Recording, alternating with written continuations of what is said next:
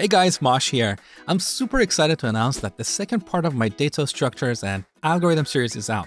In the first part, we talked about the linear data structures such as arrays, linked lists, stacks, queues, and hash tables. In this part, we're going to talk about the nonlinear data structures. So you're going to learn all about binary trees, avial trees, heaps, tries, and graphs. This series is packed with tons of interview questions and step-by-step solutions. It's a must for anyone who's preparing for a coding interview or anyone who wants to become a better programmer because it teaches you problem-solving skills. It teaches you how to design fast and scalable algorithms. I had tons of requests for this course because data structures is one of the topics that comes up in job interviews quite a lot, especially if you're looking for a job at big companies like Microsoft, Google, and Amazon.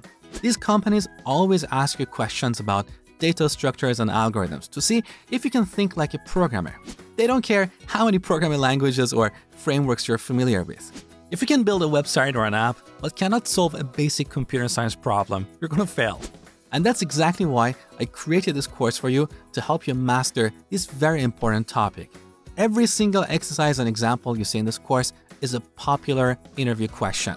I'm super excited about this course, and I wish when I was learning this topic back at school, we had a course like this, because most data structure books and courses out there are super boring and dry. Plus, the code you see in these books look disgusting. You see a lot of mysterious variables like n, k, a, and b, and you have no idea how these algorithms work. In this course, not only will you learn everything about data structures and algorithms, but you will also learn how to implement these algorithms with beautiful code.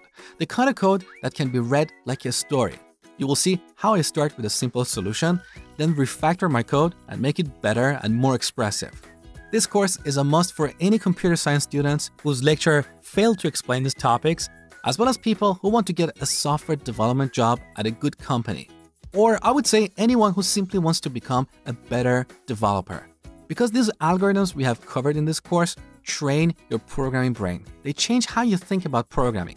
So if you're interested in this course, you can get it at my coding school, codewithmosh.com. This course just got launched, and the first 200 students can get it with a discount. If you're interested, click the link below this video. Thank you and have a fantastic day.